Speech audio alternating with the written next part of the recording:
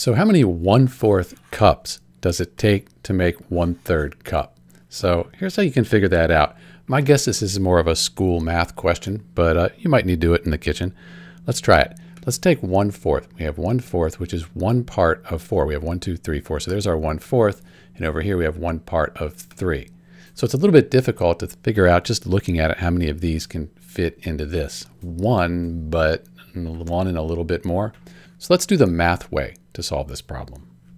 Basically, we're taking 1/3 cup, and we want to know how many times 1/4 goes into it. So we're going to divide 1/3 by 1/4.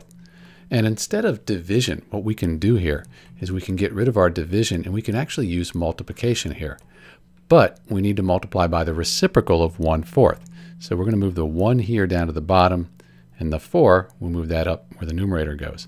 Now it's a little bit easier because we're going to take 1 times 4, that equals 4, and then 3 times 1 equals 3. So we end up with 4/3.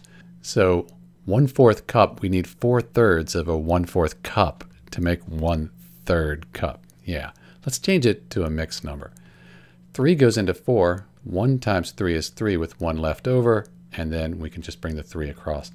So you need to take your 4th cup measure here, take 1 of them, and then take 1/3 of that, and that'll equal 1/3 cup. Yeah, it's probably a school math problem. All right, this is Dr. B. Thanks for watching.